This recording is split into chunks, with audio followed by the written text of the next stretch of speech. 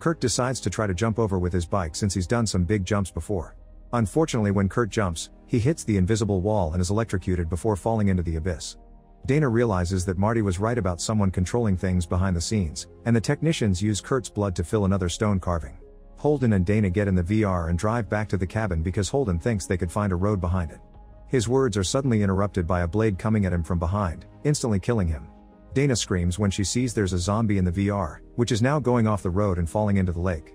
The zombie tries to grab Dana, but she just swims away while the technicians at the lab celebrate with a drink.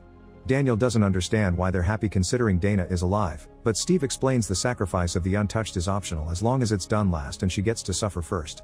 While Dana reaches the pier and is attacked by a zombie, the lab employees throw a party.